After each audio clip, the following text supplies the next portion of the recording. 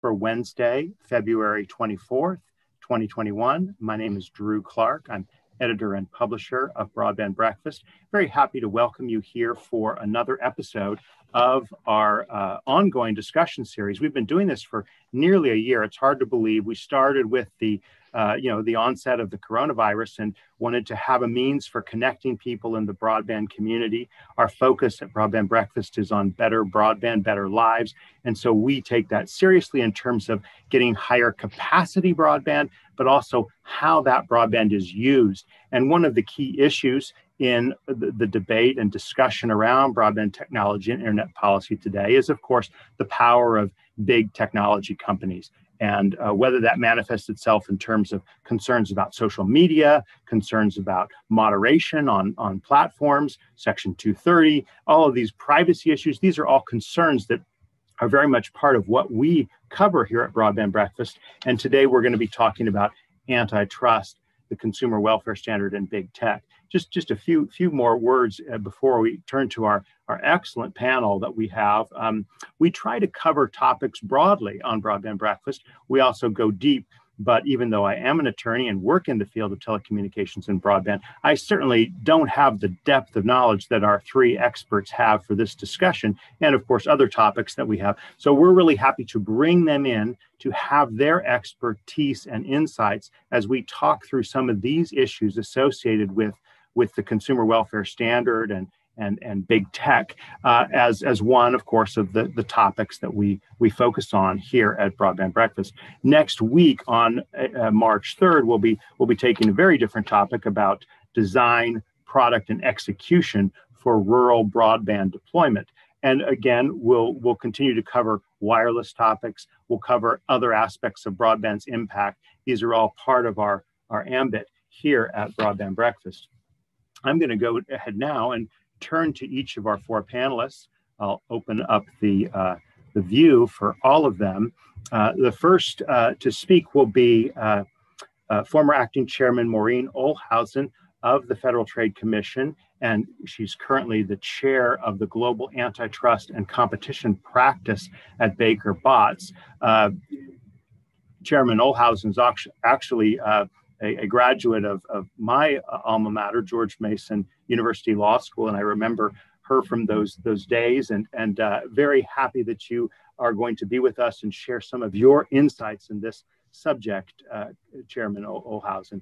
She'll be followed by Avery Gardner, and Avery is General Counsel and Senior Fellow for Competition, Data, and Power. I mean, that's such a cool title, Senior Fellow for Power at the Center for Democracy and Technology. She'll go next and give us some of her great insights on this topic. And then batting cleanup will be Jeffrey Manny, who's president and founder of the International Center for Law and Economics, and obviously very knowledgeable and outspoken on this topic. So with that, let's turn it over to Chairman Olhausen. Our subject for today, of course, is how lawsuits have been filed against tech platforms, Google and Facebook, and Congress is going to actively consider. In fact, yesterday, Chairman Sill of the House Antitrust Subcommittee of the Judiciary Committee has said he's coming forth with new legislation. Senator Klobuchar has already introduced legislation. So there's lawsuits, there's Congress potentially acting on this, but undergirding much of this discussion and debate is the question, what role should the consumer welfare standard play in assessing harm to consumers? So that's what we're going to drill into now. And without any further ado, let's turn it over to you, Chairman Olhausen. Thank you for being with us and for your thoughts. Oh, great. Thanks for having me. I'm delighted to be here and really looking forward to the discussion with my fellow panelists. So look, antitrust is in the spotlight now, like kind of like never before, not since 100 years ago, really, with the progressives back in Woodrow Wilson in 1913, which really led to the creation of the Federal Trade Commission.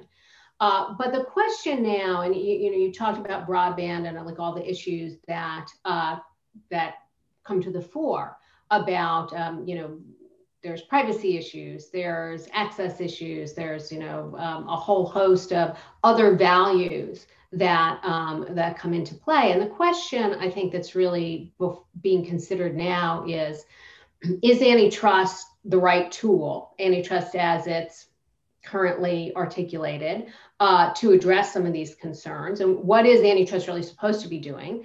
And then the question of, should antitrust change, do something else? So what can it already do, and should it change?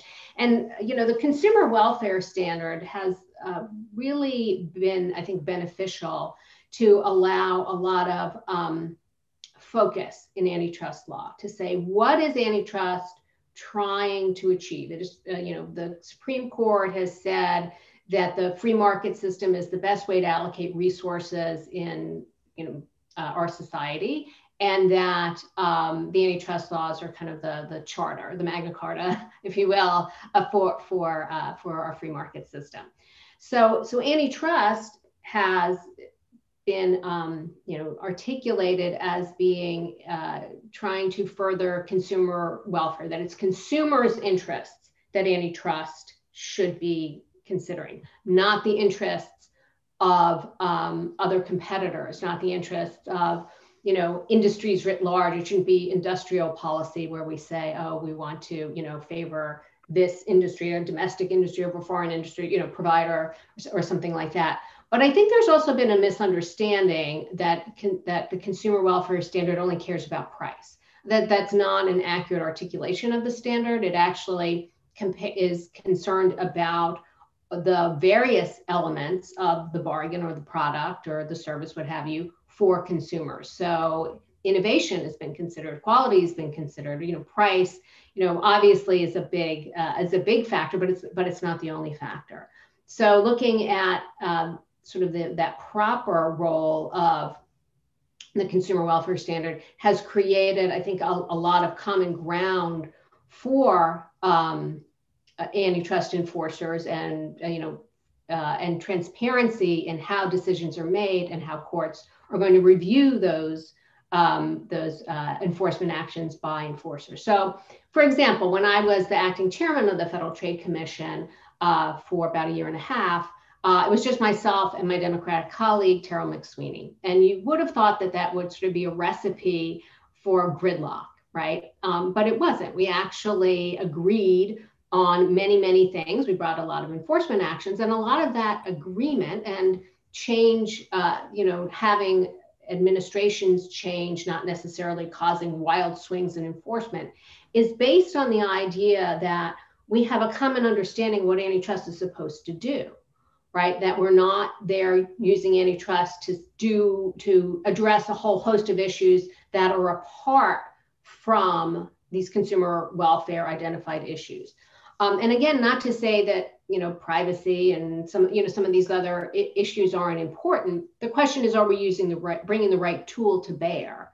And is antitrust the right vehicle, or should there actually be other regulatory solutions put forth and more expert regulators developing them and enforcing them? Because that's the other issue. As you start to say, well, consumer welfare standard is too narrow, we should actually be putting in the interests of labor, and we should have the interests of domestic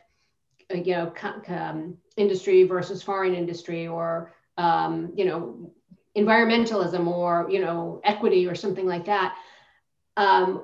That's a big burden to put on an antitrust enforcer to actually, generally we have regulators with more specific expertise and knowledge who do that kind of thing. But if we shove it all into an antitrust analysis, you're kind of presuming that the antitrust regulator is not only going to have that knowledge, but is going to be able to balance all of those competing factors and come to the right outcome when reviewing whether it's a merger or conduct or something like that. So I think those are some important issues that are being considered. So again, I think the consumer welfare standard can address more than price, but I would be concerned about changing it to open it up to consider a host of factors that aren't directed to the impact of the challenge conduct on consumers as consumers. Well, wonderful, excellent summary for us about the perspectives, and I love how you were able to speak to. It wasn't gridlock, right? With one Democrat and one Republican. I'm not sure that would be the same at all three-letter agencies that begin with the letter F, but certainly the FTC showed us it could be done. Let's go ahead and turn it over to you. Avery, tell us a little bit about CDT, the Center for Democracy and Technology, and some of your thoughts on this question here. Thanks so much, Drew, and thank you for having me today. This is a really fun conversation with a spectacularly fun panel, so I'm delighted to be here. At my organization, we focus not just on antitrust, but in all sorts of things about technology policy. And what we are trying to do is build a digital economy that works for everyone. So when I think about these issues, the lens I bring to it is one that puts the user first all the time. One of the things that we also care deeply about is when we say a digital economy that works for everyone, we mean everyone. So the remarks you made at the beginning, Drew, about making sure that broadband is accessible and fast and up to the task is something that we care very deeply about. I agree with Maureen that the consumer welfare standard can't be asked to carry too much water here. It already carries an awful lot, but I do think it's broad enough to think about putting all digital users first and prioritizing the needs of everybody. So I think we can do that. What I want to talk about today is building on what we just heard about the consumer welfare standard and how it's evolved and what it means, and trying to situate that in the practice of the last few years. Because we have an antitrust enforcement system in the United States.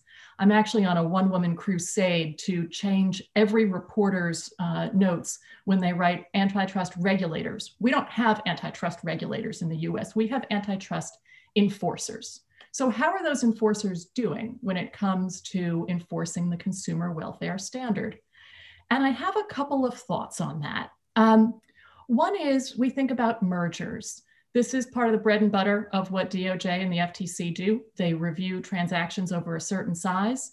The vast majority of them are competitively benign and nothing happens. And then when there are competitive problems that emerge, the agencies can sue to block deals, as you all know. I actually think that's going pretty well. They've got a pretty good win record when they do bring cases. I think there are questions about individual cases perhaps going the wrong way.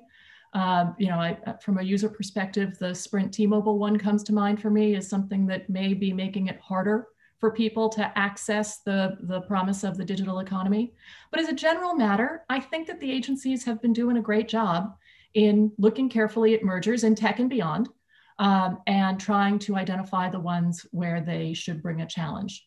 Now, that being said, I'll also note that the Clayton Act standard on mergers sets a relatively low bar for the agencies to challenge, in my view. But the courts and the agencies themselves have held themselves to higher standards recently in mergers. And so I think there's opportunity to do a little more on the merger front without actually the need for changing the legislative standards. But here's where we've had a real problem. It's on single firm conduct, right? So for those who aren't antitrust lawyers, that means what are big firms doing that could create problems?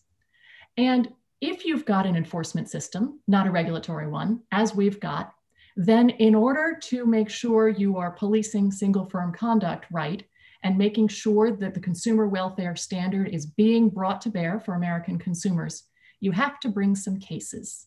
And until October of 2020, that just wasn't happening, right? If you look at the DOJ's workload statistics, you'll find that they didn't bring any single firm conduct cases in 2019 or 2018. Or 2017 or 2016, unless you think this is a political thing. It's not. Didn't bring them in 2015, 14, 13, 12, 11, 10. There was one brought against a hospital system in Wichita, Wichita Falls, Texas, I believe, population 134,000. But before that, there was nothing in 2008, 7, 6, 5, 4, 3. You get the idea, right? We have not been bringing enforcement cases when it comes to single firm conduct at DOJ. The FTC's track record is a smidge better, but you can still count them on about one hand. So we're not doing the enforcement work that I think we need to do. And to me, it's so important to think about why we have enforcement. We have enforcement in order to stop the conduct by a firm that's doing something bad, right? But we also have it for its deterrence value. That it sends a message to other people about what is okay and what is not okay in terms of actions by very powerful large firms. And deterrence doesn't work if you don't know what's against the law and you think that you're going to get away with it, even if you screw up. And when we don't bring cases, we put companies in that position of not knowing what's illegal and then not really having much of a deterrent value because we bring so few cases. So I would like to see us re-operationalize the consumer welfare standard to use its power to address issues of quality and innovation in addition to price. But to do that, I think we've got to do a couple of things. One, we need to bring more cases that challenge single firm conduct. Two, we need to bring more scary cases. And what I mean by scary cases is the agencies have to be willing to lose. It's a really hard thing. And I'm imagining, Maureen, that when you were at the agency and you had limited resources, you were careful to try to bring cases that you thought you could win, which is a very rational thing to do. So we've got to give the agencies more resources so they can bring more cases. And we've got to give them the space to bring scary ones and not call them in for oversight hearings if they happen to lose one. Losing cases can be good. It helps figure out where the rules are, right? And where the lines are. So more cases, more scary cases. And then I'd like to see a lot more speeches and guidelines issued by the new FTC and DOJ once there's an AAG in place about what they consider to be behavior that's over the line or not over the line. Because again, if you don't tell companies what the rules are, it's very, very hard for them to adhere to them.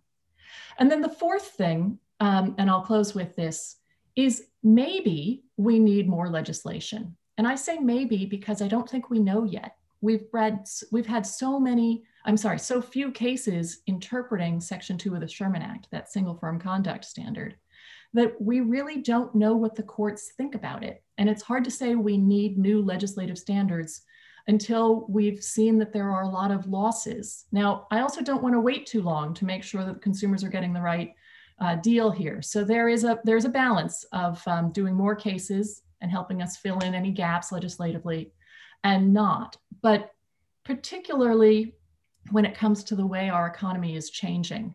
You know, folks are going to think back to the Supreme Court's Colgate decision in 1919. And I know you've all got chapter and verse of that memorized, but for those who might not, that was a case that kind of said from the Supreme Court that big firms can choose who to do business with if they want, and they don't have to do business with companies when they don't want to. And that has been the law of the land for 100 years now, 102 years.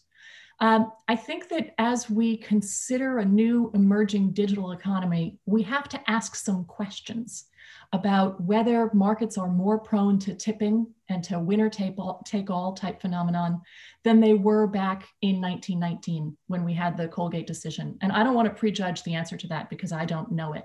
But I think that we are seeing some of the impacts of things like scale economies and network effects that might make us say, wait, do we want to change the rules on what the largest, most powerful companies that can act as gatekeepers can do? Or is the set of rules that we've got really working for consumers?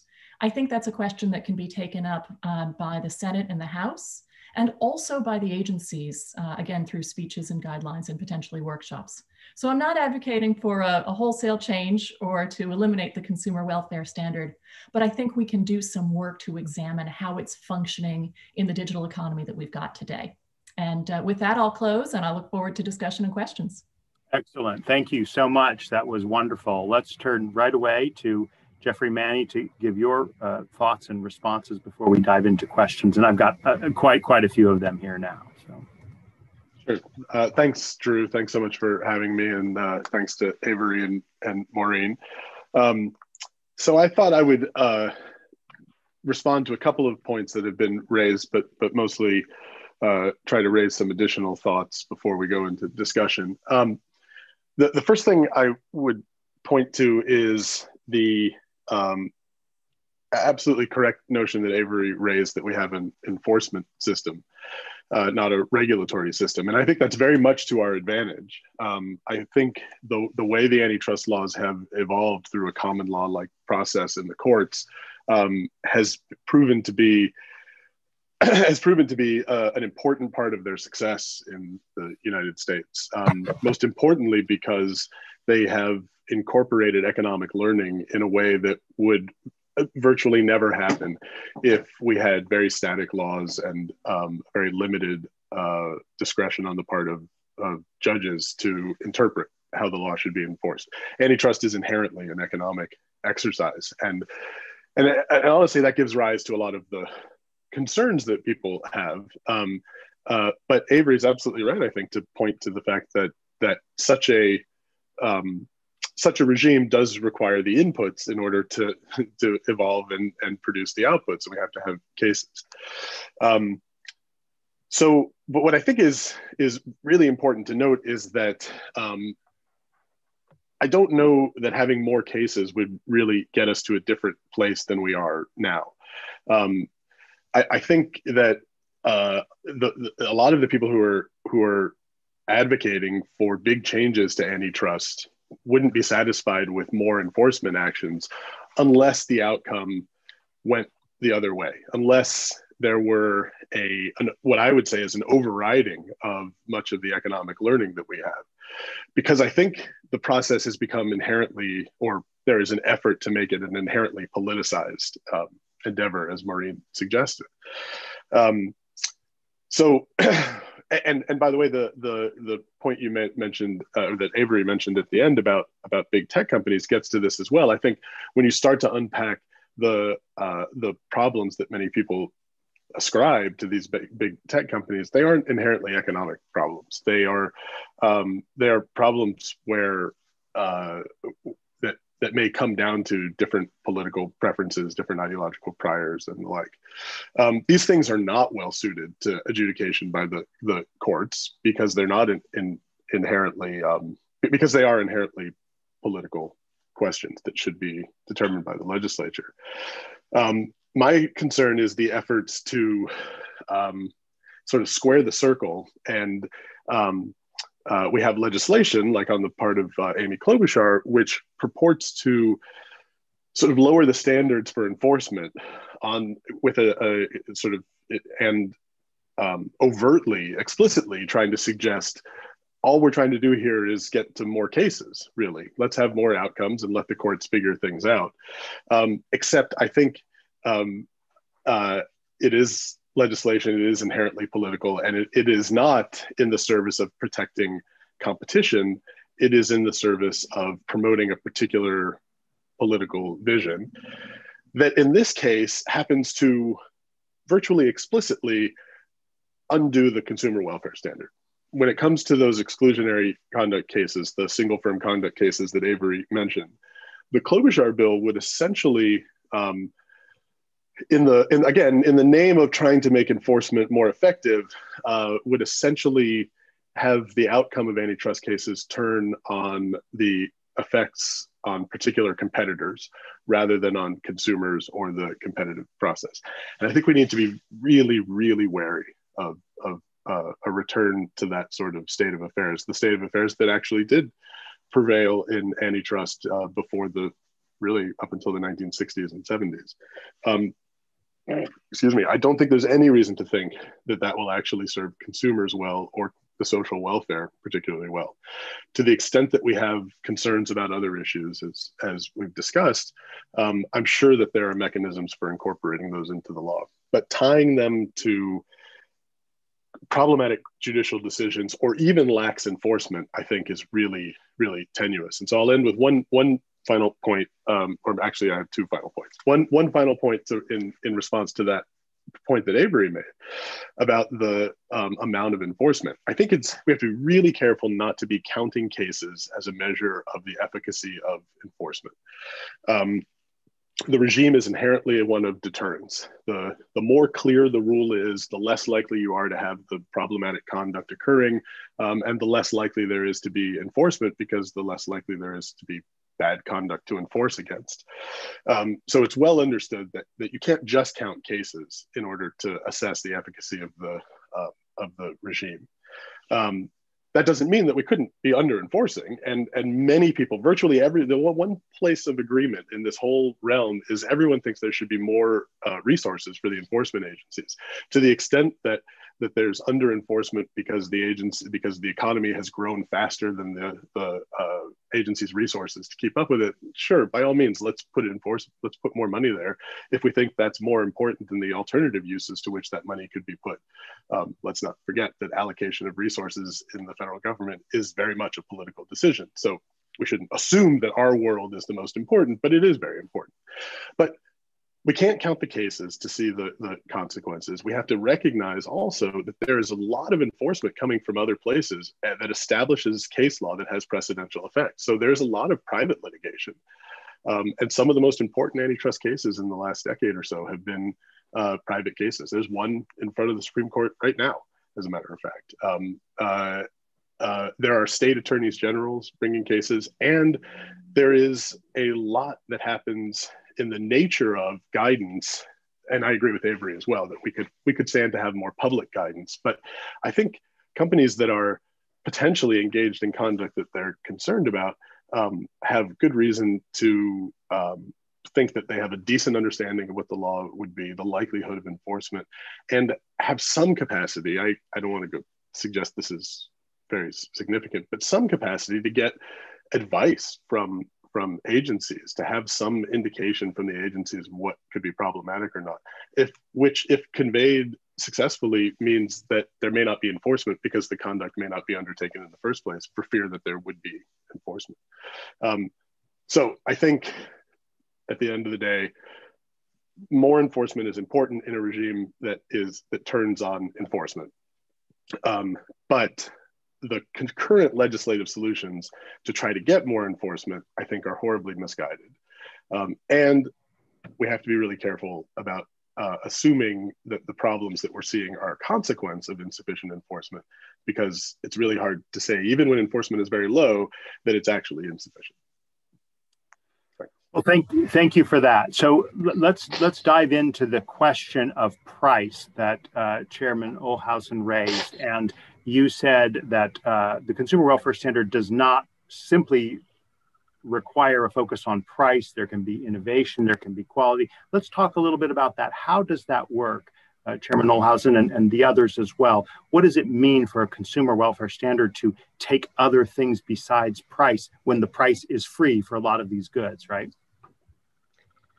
Yeah, so well, first of all, the idea that the price is free for a lot of these goods, I think, is a little bit of myopic, because somebody's paying a price somewhere, right? And so often the agencies, when they're looking at these things, are looking in a two-sided market, on the other side of the market. So for example, I may get a lot of online services, quote, free to me, but, they're selling advertising space, right, to fund that. And that is where you can detect, a price effect if there's something anti-competitive going on. But the agencies have challenged mergers based on innovation effects, based on, reductions in quality and things like that. So that definitely has occurred. So that's not anything unusual. But kind of I appreciate Avery and Jeff's comments a lot. I mean, I do think that the question of has there been enough conduct enforcement, and is it sort of the solution to adopt something like the Klobuchar bill that really, like, if you have a 50% share in some market, right? It doesn't have to be a big company. You can be a company that has a 50% share in a small market, a regional market, that now we're going to say, well, we know it's better for consumers, and we know it's better for, this whole host of, price and non-price attributes, to say, well, now you're going to be required to, provide your resources, assets, IP. I don't know how IP even, in fact, would be treated under this. I think that's a big leap. And one of my other concerns was so much of this debate was happening focused on 4 big platform companies, it's even hard to say they all are in the same market, right? Some make devices, one's a retailer, search engine, social network. and then take that as a basis to say, well, because this legislation that's being proposed is in no way limited to those companies. I'm not sure how it could be, but now it applies throughout the whole economy. So I think that is also, should be grounds for a little bit of concern. Like, was the report, the House report, or the hearings, does it justify solutions that would apply to every company, large and small, similar or wildly unsimilar to the ones that were examined?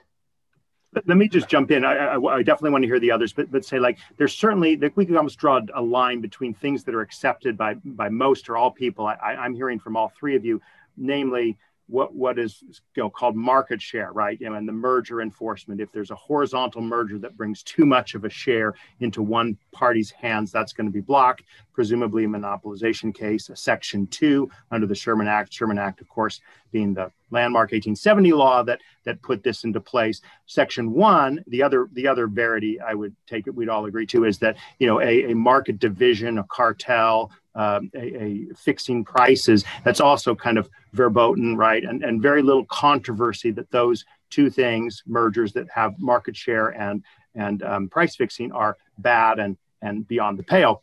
What I heard Avery raise earlier was the essential facilities doctrine. You may not have used that term, right? The Colgate case. And that is one of these 7 items in the Buck report, the minority report of the House Judiciary Committee, that they put on as potential grounds for collaboration, right? Item number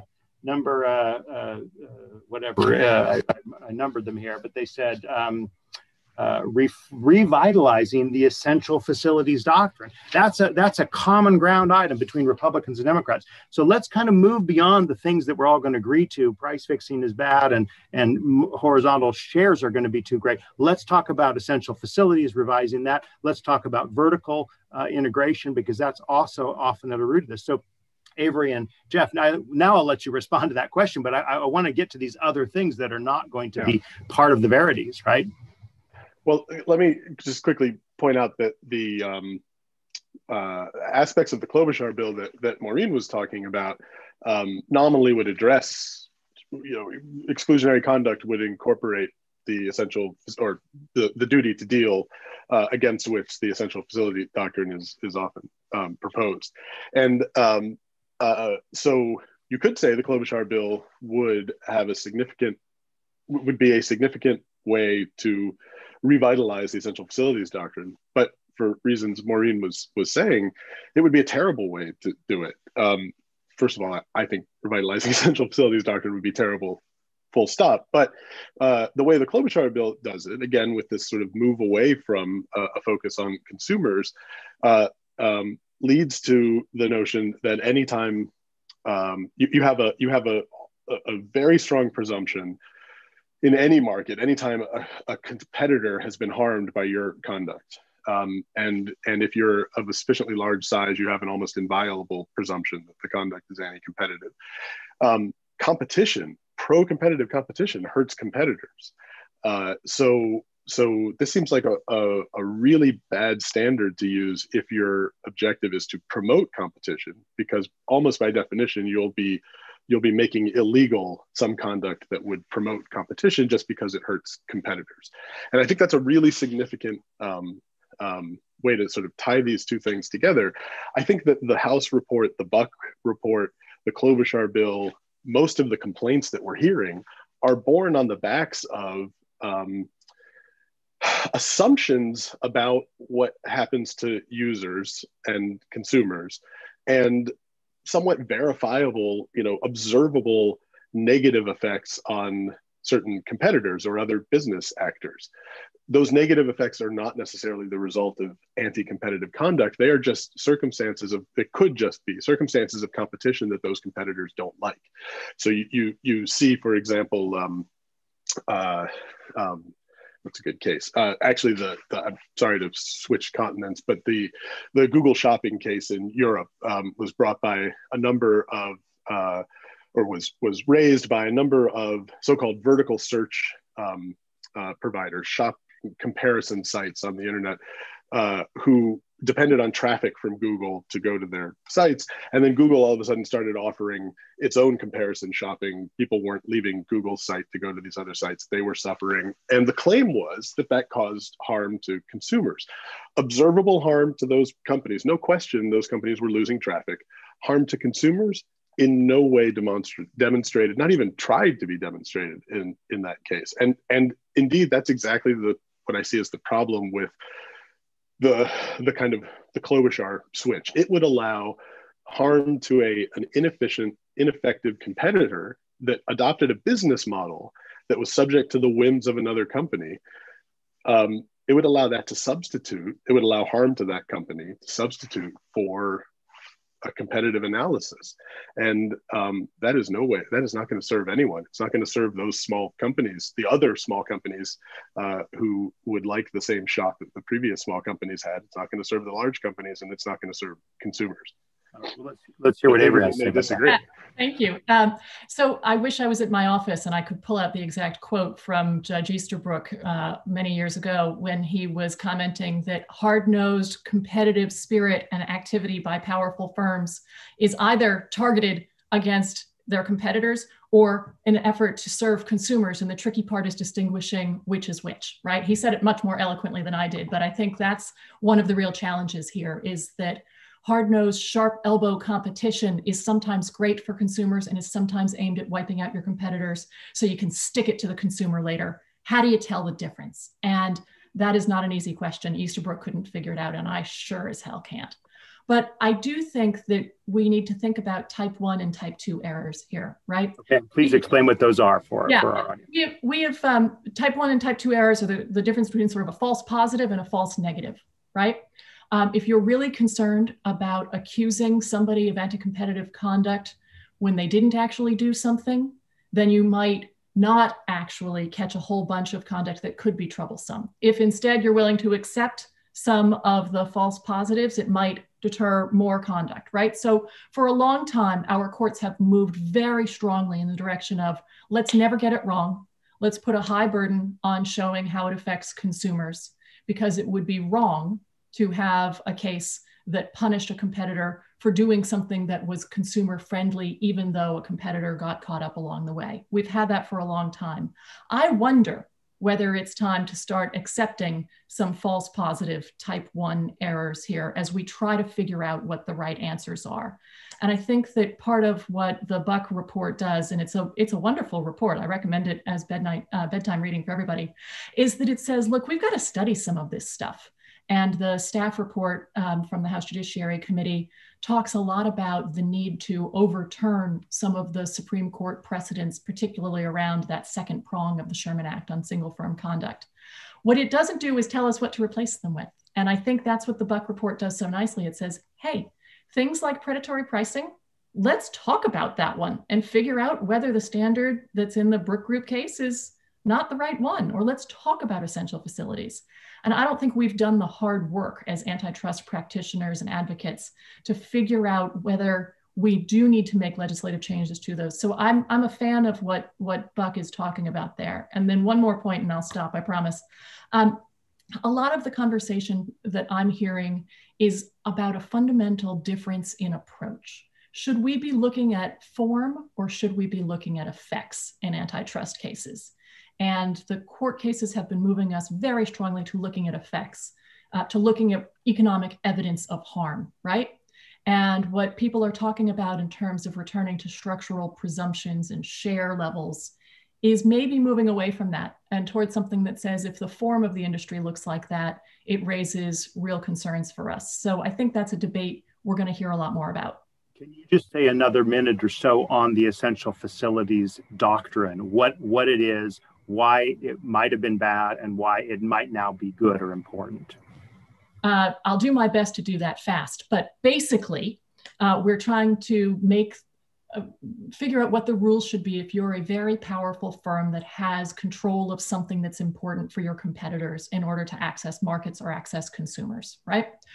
So the essential facilities doctrine is the notion that if you control something that is essential to getting out into the marketplace, there may be some obligation on you to share that facility with your competitors. It is still good law, right? So we talk about it being at or near the outer bounds of Section 2 liability, but it is still good law on the books. The problem is it involves a case involving ski resorts from the 1950s, and it's super hard to adapt ski resorts of the 1950s doctrine to the modern economy of 2021, and particularly tech companies. But I think some of the questions we're hearing in Europe particularly are very much the same sorts of conversations about essential facilities that we should be having here. Are there firms with gatekeeper power, right? And that word gatekeeper has become trendy recently. I think it is the modern equivalent of an essential facilities doctrine. And it's a question we should all be asking. Should we put a burden that is different on big companies if they control an essential way of reaching consumers? I don't think we have the answers yet. Yeah. Chairman Olhausen, I'd love your thoughts on this particular subject. Yeah, so the essential facilities doctrine, it was created based on the idea that there was this bridge that went across the Mississippi River, which actually a coalition of railroads owned. So the idea was a single firm. It really doesn't even, kind of hold up based on the doctrine. But the idea is that if there's something that is, some competitor says, I have to have this to compete, that there is some sort of obligation that then for the entity that has that asset to share it. And it really, when you dive down into it, can create some very problematic ideas. So if you think about the Aspen skiing case, to my mind, that was a case where you had a competitor who was offering this product to the whole world at a price that they had set by, the market. And the question there was, could they say, we're not going to sell, it was lift tickets, we're not going to sell those lift tickets to the other mountain so that they can then package it with something so that skiers could come use that. So when you look at it in that way and you say, okay, well, there is behavior that has absolutely no pro-competitive value, and that is the only reason an entity would engage in it, the only benefit to it is the anti-competitive restriction on a competitor.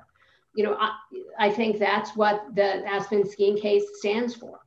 And I think you can apply it. The problem is when you start to talk about essential facilities, what that means, particularly outside the US, and I've been party to many conversations at conferences around the world, particularly in China, where people say, well, the intellectual property, that patent that you have, I need that because I want to make that product too, or I want to make a product that practices that art. And it's essential. So you must license it to me. And then we have to license it to me on terms that I think are fair, that allow me into the market. And the problem there, so IP, I think, presents it the most starkly, but it actually applies to the creation of any assets, is what is the incentive we're creating or putting in place for that entity who created the IP or created the asset or the system or what have you to make it again? If their benefit of investing in it and making something successful is going to be forced to be shared once they're successful, everybody has to be allowed in, right? So we have this dynamic effect on innovation. So one of the things that I did when I was at the commission was people were saying, well, the belief that IP rights are important to innovation is faith-based. We don't really have any evidence of that, even though it's in our Constitution, right? The patent, the right to patent, our founding fathers saw, understood the value of it. So I actually did a study and looked at, wrote a paper, it's been published, that looked at over time what happened when the protection of IP rights varied, right? And what we saw was over time, there was a correlation, you can't say causation or correlation, that there was less investment. There was less investment in R&D activities.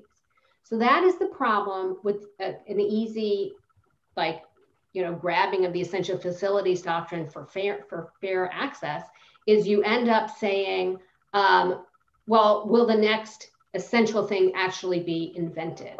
Because the value of it for the long term is reduced to the entity that would have to be investing to create it. So I take it you disagree. Sorry, I just quickly, I take you disagree that it's worth reconsidering. Is that right, Chairman Olhausen? Well, what I'm saying is if we really understand what aspen skiing is about, and we find that, so if you look at like the Ottertail case, right, which actually was about a utility saying that, it's not going to sell power to another competitor, I think there is a narrow band where it makes sense. But my concern is it's being used very broadly, and eventually it will be used against American companies overall by foreign entities who say, I want your IP because that's how I'm going to compete with you and get in the market. And we're not doing anything wrong because that's what you do in the US now. Jeffrey, go ahead. I think there's another aspect of this that is worth keeping in mind, especially with respect to the platform companies. I like to analogize essential facilities to sort of longstanding debates about the openness of various systems, including platforms.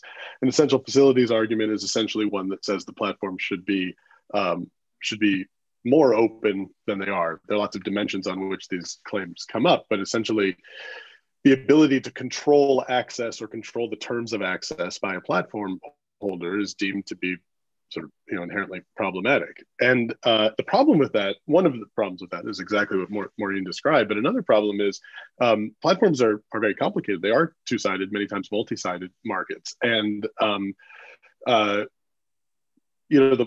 platforms aren't just sort of dumb pipes and simple pass-throughs. It's they care very much about the terms of access and the terms of interaction on the platform. What's beneficial to one group of users, let's say, is invariably going to harm some particular type of user or group of users on the other side.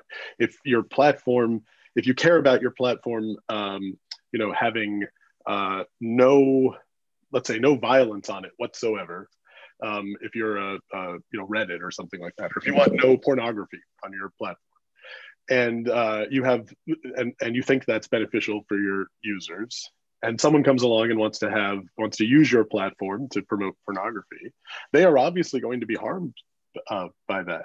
And this is not a great example in the competition realm, but it's helpful in just highlighting the point that someone could be harmed or fail to have access to something that they deem necessary to their product, but the platform itself may be satisfying demand of a much broader group of people who may have very different set of concerns around what the product should look like. And one concern with an essential facilities doctrine type approach is that it takes that decision making away from the platform. It's not to say that platforms do it perfectly and could never do that to try to harm competitors, but assuming that anyone knows better than the platform when it's beneficial to the platform is extremely problematic.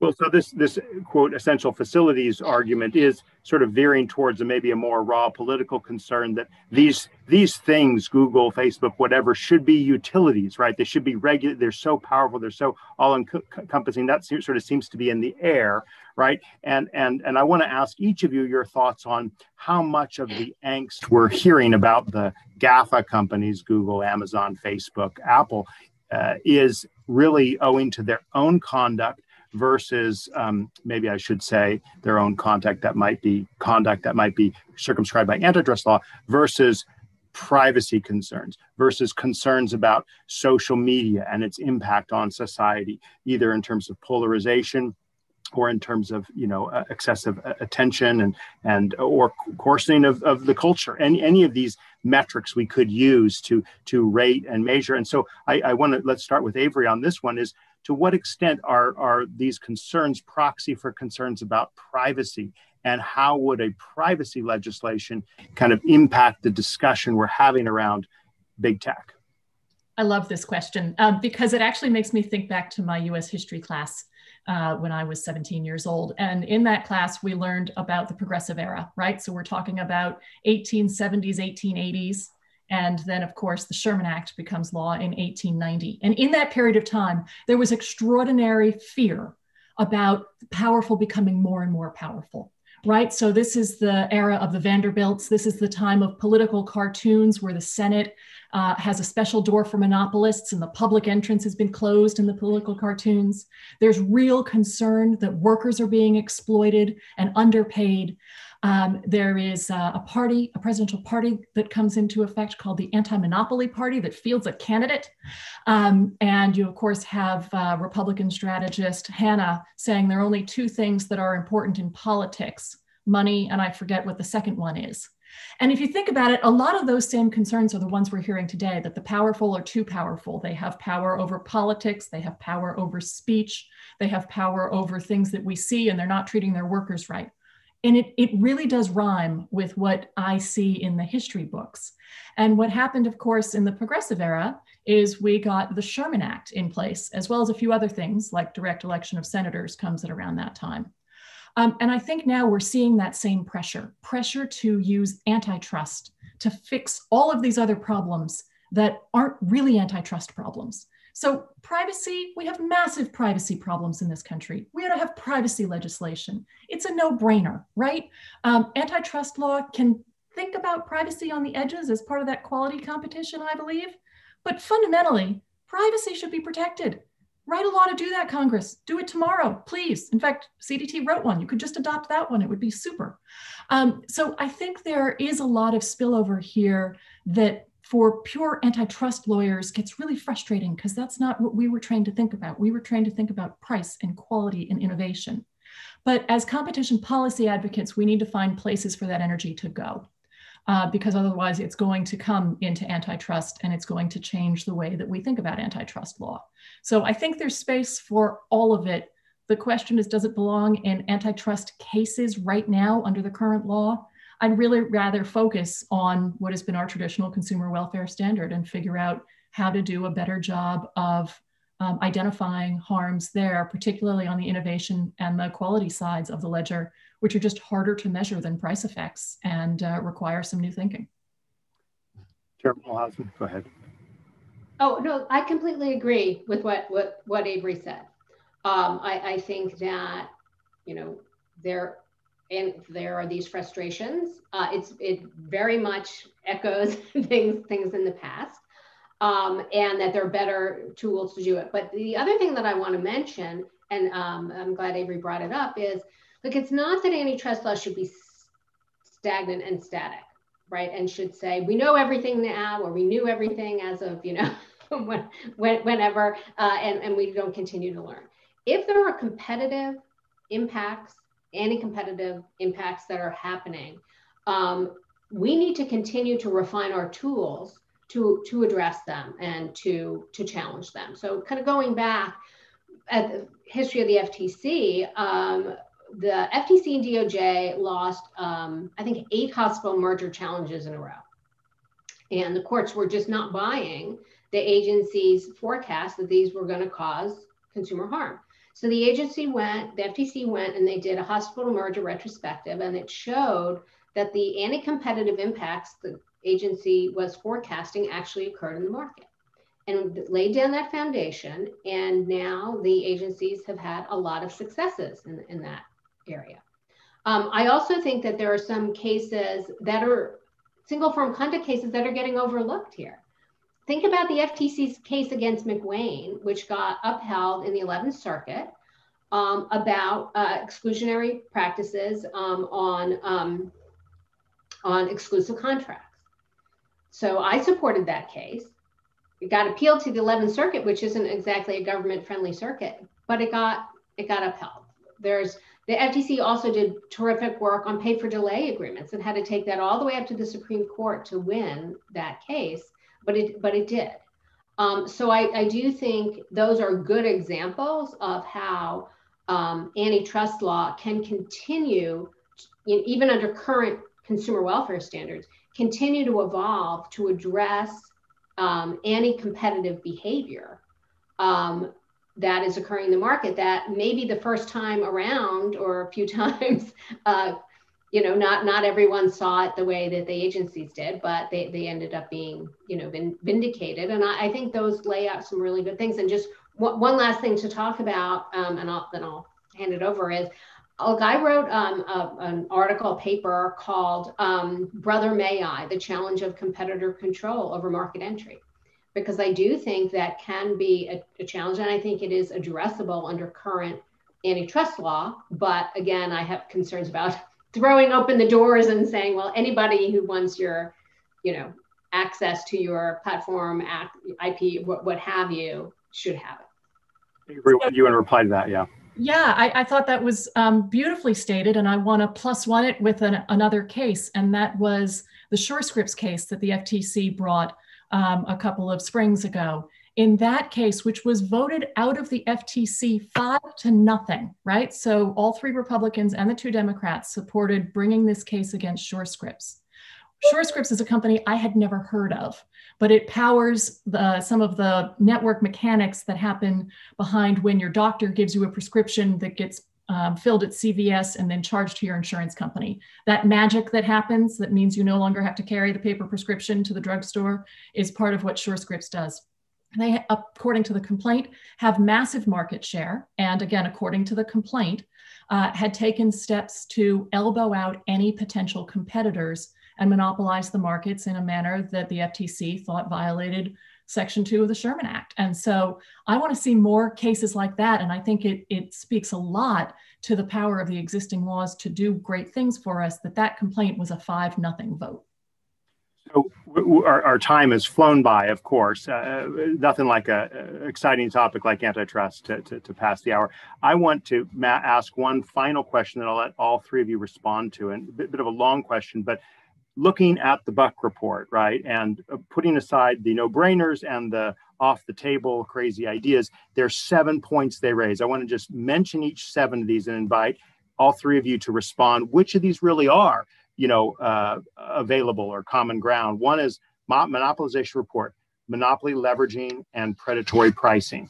2, the essential facilities doctrine I've already raised. 3, monopolization reform, product improvement. And I realize these are just bullet point shorthand, but hopefully you've read this and understand this. Point 4, overriding Ohio versus American Express. And whoever wants to take that can explain extremely briefly that case. Point 5, merger reform, 40% dominance by seller and 25% dominance by buyer, rebuttable presumption. Just 2 more. Number 6, merger reform, presumptive ban on future acquisitions and prohibiting acquisitions of potential rivals and startups. And point 7, merger reform, presumption that vertical mergers are anti-competitive. Okay, that'd be a switch, obviously. Now, again, these are not what the Republicans said are off the table. These are things they said they can agree to potentially. So if we're starting with that benchmark, these are all things that Congress might pass, this Congress or a next Congress, because both parties and Democrat-controlled chambers are presumably for them. So, Jeff, let's let you respond to any of those 7, and then Chairman Olhausen and then Avery will give you the last word. Sure, all of them are terrible ideas. I don't know why anyone thinks that there's anything approaching agreement on these, unless you take an agreement made from a purely political standpoint by people who have a particular objective in mind and don't really care about the economics underlying these decisions and the protection of consumers. I'll take one at random, not at random, it's the first one, predatory pricing. The idea that, predatory pricing inherently benefits consumers, right? We know that it's lower pricing, good for consumers. Now, of course, there's this risk that down the road, somewhere in the future, someone could get rid of all the competitors and raise prices. And the courts have made it very hard to demonstrate that, because it is actually something that should be hard to demonstrate, because it happens only in very narrow and very difficult to identify circumstances. And again, along the way, consumers benefit from lower prices. So we should be really, really careful about holding it to be illegal, presumptively illegal, to lower your prices in the service of elbowing out a competitor, because that is precisely what competition looks like. And differentiating it from harmful predatory conduct absolutely risks imposing huge costs on consumers for something that may actually never harm them, that may produce no benefit for them at all. And I have to mention the vertical integration point. This is one area where there is as close to consensus as you can get in economics is there's massive studies on this. There's the empirical and theoretical evidence all shows that most vertical mergers are competitively neutral at worst and competitively beneficial often.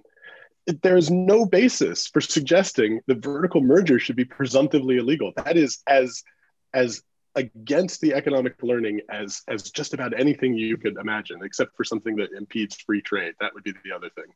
Okay. But it's crazy. There's no economic basis for this. Okay, well, I have to say one tell us what thing. you really think, Jeffrey. Doesn't mean there can't be, noodling at the margins, but to suggest that these are in the same category as or could be in the same category as, increasing budgets for enforcement agencies, that's absurd. Sorry. Hey, Chairman Olhausen. So just kind of take a step back and look at sort of the flip side of the coin, which is antitrust law and the courts and everybody, who talks about this has always said, well, we want to allow competition on the merits, right? We want to protect competition on the merits. That's really loud. Once you have this long list of you can't do this, you can't do that, it's like you can't grow, you can't improve products, you can't, get out of your lane, you can't, things like that. What is left on saying, well, what is competition on the merits? How is the company going to continue to compete if it is so straitjacketed that it can't do all of those things that would fall under that list? So I would be afraid of what we would be losing by jacketing competition so severely.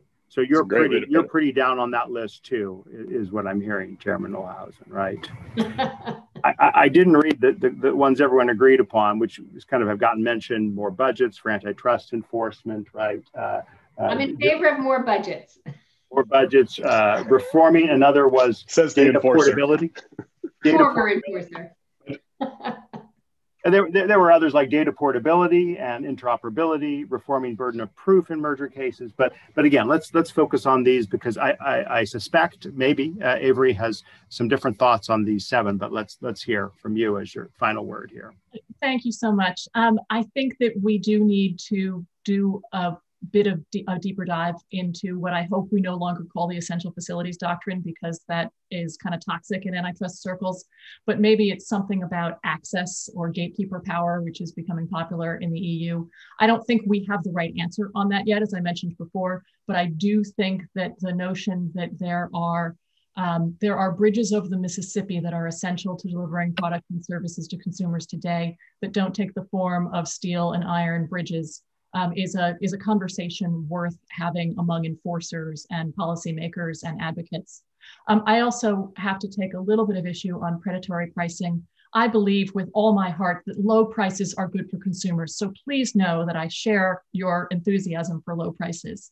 But the Brook Group standard on predatory pricing has made it kind of impossible to bring those cases. And as we work in digital markets, where the marginal costs of producing things are often very different than they were 100 years ago, as we're talking about digital goods, I think there's room for discussion and investigation there too, to see if there might be some modernizing of the predatory pricing laws. So again, to protect low prices, we want to encourage low prices, but we don't want predatory behavior that results in raising the prices back up after you've elbowed out all of your competitors. Well, that will have to be our last word. Before I thank each of our panelists, I just want to remind everyone that we will be back next Wednesday, March 3rd, with a discussion about design, product, and execution on Rural Digital Opportunity Fund Award winners. On behalf of our 3 panelists, Maureen Olhausen, Jeffrey Manny, and Avery Gardner, I'm Drew Clark with Broadband Breakfast, and thank you for being with us here today.